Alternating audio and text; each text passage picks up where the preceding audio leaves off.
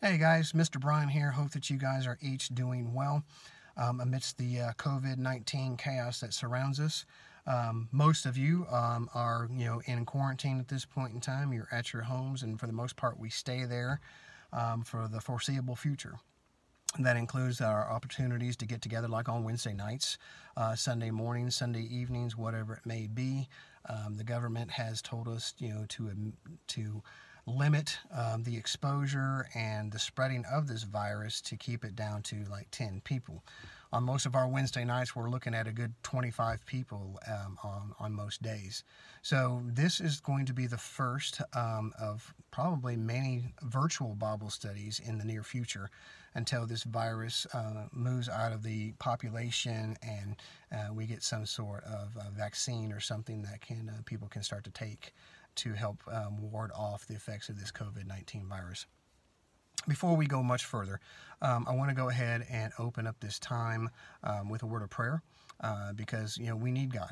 We need Him more now than we ever have because, there is a strong presence of fear in our nation today, in our churches, and unfortunately even in some believers. So this is an opportunity for each of us to look at God's Word and see what He tells us about how we can deal with fear. So before we go any further, like I said, let's open up in a word of prayer. That way we can invite God into this time, into this Bible study, and just asking Him to bless it. So let's pray. Dear Heavenly Father, Lord, we just thank You so much again for the time that You have given us, Lord. We ask that You bless it, Lord. Lord, we know that this is unique times that we live in, Lord. There has been viruses in the past and sickness in the past, Lord, that has limited people's actions, what they could or couldn't do in their world, and we're experiencing that again now, Lord. So, Lord, but we know that You are in control, Lord, and we know that each and everything that we're experiencing now, Lord, You have allowed it to go because it has already gone through Your hand. And Lord, we know that there is a plan and purpose for even this virus, Lord. And Lord, I truly believe in my heart of hearts, Lord, that this is an opportunity for the body of Christ to step up and step out and truly be the hands and feet You have asked us to be. So Lord, right now, as we examine Your Word, as we spend a couple minutes together, Lord, I ask that You bless it. I ask that You be with each of the teenagers, be with each of their families, each of their loved ones, Lord, some that may be affected, some that may not be affected, Lord. And Lord, we just ask that You minister, not just through us, but for the church at large, Lord, wherever it may be, whatever continent it may be on, Lord, we ask that You motivate the men and women of God to go out and again to be those hands and feet to minister to the people that we come in contact, Lord. Thank You so much again for this time that You have given us, Lord. Again, we ask that You bless it, and it's in Your name we pray. Amen. All right, so as I said a minute ago, you'd have to be living on a rock or maybe in a cave or maybe just under your covers because you're scared. But we're living in some unique times right now with this COVID-19 virus. It's gotten very fearful. It's very fearful. And so, I wanted to take a couple moments in my office here, or as you can tell, it's the cab of my truck, my man cave, I guess you could say. And maybe as we continue these Bible studies, I'll add some new stuff, maybe something to hang from the mirrors, or I don't know, to make it a little bit more, special or unique or whatever you want to say it. But with this Bible study, I really wanted to hit on the fact of this COVID-19 virus and the fear that it has created. Several 100,000 people have been affected by this virus, and unfortunately several thousand have passed away because of it. But what bothers me more than the deaths that it has caused is that fear that I've mentioned that it has sown into the fabric of our reality right now. Men, women, children, believers, non-believers, a lot of people are held captive right now by the fear that this virus has created. Just go to the store, spend a couple moments at Walmart or Kroger's or anything, and see how the floors are, the shelves are just decimated. There are no food. There's a lot of the vegetables and toilet paper. Why toilet paper? Why of all things toilet paper when it's a respiratory illness? But anyway, I digress. But you can tell that by just the way that people respond, by the way they carry themselves. Some people are pretty chill about it, and they're not really worried about it. But you can tell by other people as they move about a store or you see them out in public, that they're bothered, that they're a little freaked out, they're nervous about this virus and not really sure how to combat it. So that's what I want to talk about today, is fear. One of the things that when I was talking about this Bible study and trying to figure out something I wanted to talk about, there was one particular verse in 2 Timothy that really resonated with me. And I hope it'll resonate with you too. But if you've got your Bibles, you can go ahead and turn it to 2 Timothy chapter 1, verse 7. This 2 Timothy was written by the Apostle Paul for the young pastor named Timothy. Timothy was dealing with some challenges in ministry. And Paul heard about this, and he wrote 2 Timothy to encourage him. And the one verse in particular that I wanted to talk to you about was, again, 2 Timothy 1:7, and it says, "For God has not given us the spirit of fear, but of power and of sound judgment." So, that very first part of that verse, "For God has not given us a spirit of fear." That's exactly right. Fear is not of God. God, there are some, you can have a healthy respect. God says to fear him. But it's more of a respect, more of an awe of who God is. But also that fear, it paralyzes people. People, there are documented cases of people who don't even leave their houses because they are so held captive by a fear of people or public places or whatever it may be. But 2 Timothy 1:7 reminds us that that's not what God intended.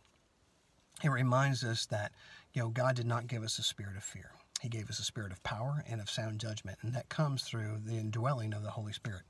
Each and every believer who has accepted Christ as our Holy Savior now has the Holy Spirit living inside of us, and the Holy Spirit helps us to just navigate the challenges of life. It is God working in us and through us that helps us to get through that. So just like Timothy, we need some encouragement today. And I find how, God's word is still active and moving even today. 2 Timothy was written several thousand years ago, and yet it is still impacting people today. It encouraged Timothy when it was written, and it encourages us today that, again, we do not have the spirit of fear. That is not what God intended us to hold on to, was this spirit of fear, but to trust him and to realize that God fights for us, that he is with us, he is guiding us, he is strengthening us, and he's right there alongside of us. But when we start to focus on the fear, we start to doubt God's promises. And God's promises are just all throughout Scripture. Just, spend a couple moments looking through there and just, or Google it. Right now, since you're stuck at home, all the promises of God. And there are several hundred promises that really talk to us about putting our faith and our trust in God, even in times of stress and fear. So, we've got to be able to navigate this time. And as I said in the prayer earlier, that I truly believe in my heart of hearts that, excuse me, that this time that we're all dealing with, it is an opportunity for the body of Christ to step up and step out. It is a time for the body of Christ to no longer be passive, to no longer be locked in the church walls, but to be out and amongst his people, witnessing, sharing, loving on, and most importantly now in an area where fear is running rampant, to give people hope and peace, that God is with us and God loves them. And maybe you're walking in Walmart or Kroger's or Publix or whatever else, and you see somebody that's just, by their demeanor and by the way they're carrying themselves, that they need some prayer. Ask them, hey, can I pray for you? Or maybe just, say a quick silent prayer as you're passing them in Kroger's or whatever it may be, and just say, God bless this individual. Lord, I can tell by their demeanor that they're struggling, that they're challenged right now with this fear that's holding them captive, Lord, and we just ask that you remove it from them, Lord, and help them to seek you in all things. We've got to, guys. It's important. Right now, again, like I said, we need to be the body of Christ. We need to be standing up and standing firm on the promises of God right now. People are searching for answers. They don't know what to do, and we as the body of Christ, we have the answer. We have the answer, and that's Jesus Christ. So help us, that's what we've got to do. We've got to be able to help people And, and again, even though we've got this, the quarantine where you're stuck at the house, you still have an impact. You still have access to social media. You still have access to friends or family members maybe putting some posts out there that are talking about how they're just, again, held captive by this fear, or they've got worry and anxiety, and how you could, just by sharing a verse or something, can share hope with those individuals. But I wanted to share one other thing with you guys. When this morning, when I was finishing up this Bible study, I just needed a break. I'd been working on it for a couple days, and so I decided just to get up and kind of walk outside. As I walked outside, opened up the door and then kind of shut it behind me, and it was raining, and all you could hear is the rain hitting the drops, the water. Golly, guys, I'm sorry. You know me on Wednesday nights. I can't even talk, but I can't even talk when I'm doing a video chat now. How the water droplets were hitting the branches and the leaves, and all you heard was that and the birds singing. There was no chaos. There's no people freaking out. There's no people running crazy in Walmart or something, grabbing all the toilet paper. But what I heard was absolute peace, quiet. I didn't hear the chaos. I didn't see any people just running crazy or anything. It was like that. And it reminded me of another verse in Matthew chapter 6, verses 26 through 24. And it talks about that. So again, if you've got your Bibles, go ahead and turn there. Matthew chapter 6, verses 26 through 34. And this is a little bit longer of a passage, so I ask that you bear with me. So let's read it real quick. It says, "Consider the birds of the skies. They don't sow or reap or gather into barns, yet your heavenly Father feeds them. Aren't you worth more than they? Can any of you add one moment to his lifespan by worrying? And why do you worry about clothes? Observe how the wildflowers of the field grow. They don't labor or spin thread, yet I tell you that not even Solomon in all of his splendor was adorned like one of these. If that's how God clothes the grass of the field, which is here today and thrown into the furnace tomorrow, won't he do much more for you? You of little faith." And that you of little faith, that grabbed me. Because we worry, just like today. It takes a virus for all of us all of a sudden that, we just start losing it. We just start freaking out and we don't know what to do. But just like here in Matthew, it reminded us we have a little faith and we need some reminders that God is here. So to finish up the verse, and it says, again, you little faith, so don't worry saying, what will we eat, what will we drink, or what will we wear? Your heavenly Father knows what you need and when you need them. Don't be like the Gentiles that are eagerly seeking after these things, but seek first the kingdom of God, his righteousness, and all these things will be provided for you. Therefore, don't worry about tomorrow, because tomorrow will worry about itself. Each day has enough trouble of its own. So guys, that's just like 2 Timothy, Matthew chapter 6 is just a reminder to all of us that God is in control. God's got this. This is no different than any other challenge that we may run into. It is still an opportunity for God to show up and show out. He's got this, guys. He's got it all.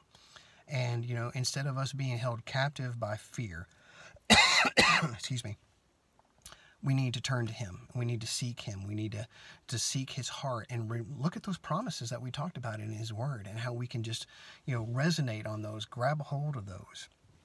And share those with other people when we come in contact with them. So I just, again, wanted to kind of run through a couple things with you. But what I wanted to do is I'm going to pose a couple questions to you. And with those questions, we're also going to put out a group me. There should have been an email or an invitation sent to your parents so you can be a part of this group me chat, so that when we have these Bible studies every Wednesday, that you can look at those and then we can have discussions. You can look at verses, prayer requests, whatever it may be. And you can share those with us on this group me. That way we're still staying in contact. We're still, sharpening iron like Scripture tells us. And we can still be there for one another. So here's a couple questions for you. And tell me, in our conversations right now, how you're handling these things and how you're going through the chaos that's in front of us. The first one is, in what ways have you seen God at work through the fear that this virus is spreading? To give you an example, Sarah and I were at Walmart on Saturday. We go shopping every Saturday and have been even since the virus has been going on. And as we're walking around looking at some stuff, we ran into a section where like the lawn and garden is. And they had these things, I can only refer to it as like a little metal flower. It sticks in your ground in like a flower bed or something like that, and the petals will rotate as the wind comes, and they're kind of sparkly and shiny and everything. And I pointed it out to Sierra as we're walking by that the price on it was $7.77. And if you don't know, 777 is the name of the number of the Lord. And so automatically I just kind of laughed to myself going, here, in a price tag for a little metal flower, God is reminding me that he's got this, that he's in control. $7.77 doesn't look like a lot to a lot of people, but that's the thing. You know, we have to be open and actively looking for God's fingerprints. And he showed me one right there for with a price tag saying, hey, I've got this. This is not outside my ability to control. Trust me, I've got this. So, what ways are you, or what ways do you see God working in this situation, even though fear is running rampant? So that's question number one. Question number two is, even though most of us are in quarantine, how can we combat the spirit of fear that is everywhere right now and replace it with a spirit of hope? What can you do? We kind of talked about that a minute ago, saying, like social media, Instagram, Facebook, whatever it is, where you see people that are, sharing posts of just, they're downtrodden, they're just held captive by this fear. And how can you turn around and share some hope with those individuals? Maybe sharing a Bible verse, maybe praying with them over Facebook or whatever it may be. How are you actively, providing hope in this spirit of fear that we see? So that's just something else for you to look at. And then question number three is, what verses are you clinging to right now? I mentioned 2 Timothy 1:7 was one that had really already hit me and kind of impacted my heart. It's just that God did not give us a spirit of fear, but of power and of sound judgment. And it just, again, reminded me that's not, the spirit of fear is we need to let go. We need to give it to God, and we need to let him work. And so when that spirit of fear comes knocking at your door, and you just have God answer it and let him tell fear where it needs to go. Excuse me. Sinuses have been running rampant with all the change in the weather right now. So those are just three questions that I want you guys to look at. And just a reminder here, the first one, in what ways have you seen God at work even through the fear that this virus has spread? Number two, even though most of us are in quarantine, how can we combat the spirit of fear that is everywhere right now and replace it with the spirit of hope? And then third, what verses are you clinging to during this period of time? Let's share with one another, guys. Iron sharpens iron. So let's share with one another how we're combating, how we're dealing with, how we're overcoming this spirit of fear. And so that we can impact the rest of the youth and the rest of the teenagers that are here and that are working with us. So, guys, I hope this, I know this was my very first video. I've never done one of these before, so please avoid, ignore the coughing and my voice because of my sinuses. But hopefully these will get better. I mean, it is me you're working with, so who knows, right? But hopefully these will get better as I get more accustomed to it and more used to it. And then who knows what I might do to my office, that is the truck and my man cave, you will. And we'll have some fun with it as we do these Bible studies. But real quick, guys, let's pray. Let me close out this session with you in prayer. Just as a reminder that myself, Miss Gina, Mr. Josh, Mr. Matt, Mr. David, we're praying for you guys. We love you guys very much. You're important to us, and that's why we're doing this. Especially right now with, again, how many believers and non-believers are held captive by the spirit of fear. We need to share God's truth so that it can combat that fear that we're dealing with. So let's pray, guys, and I hope that this has been instrumental to you. I hope that there is something that you can get out of this. To get over it, again, fear is paralyzing, and it can hold a lot of us in bondage if we allow it to. But instead of holding on to that, we need to hold on to the promises of God. So let's pray. Again, thank you so much for the time that you've stayed with me here, even though it's me doing these videos and it's probably not that great. But let's pray. And just again, guys, thank you so much for the time. Thank you for paying attention. Thank you for looking at these verses that we talked about. And again, guys, this is part one. So let's continue to seek God's heart in all that we say and do. So let's pray. Dear Heavenly Father, Lord, thank you so much for the time that you've given us. Lord, I ask that you bless it, Lord. This is a unique time, Lord, that we are in right now, as I said earlier. But again, as I said earlier as well, it's an opportunity for the men and women of God to stand up and to be the hands and feet, to share the hope, to share the love, to share the peace, Lord, that only you can offer. And right now, Lord, our world needs it desperately. Thank you so much for the couple minutes that we've shared some truths, Lord, and just be with us as we go through the rest of this week, Lord. Thank you so much for all that you do, Lord. We ask that you just watch over these kids, watch over their families, Lord. Just protect them and watch over them, Lord, and regardless of the situation, Lord. Lord, we love you. We thank you so much for what you were already doing in and through the body of Christ, Lord. And we ask these things in your holy and precious name. Amen. Thanks, guys. Have a great one, and look forward to hearing your responses once we post this video. Have a great one. Bye.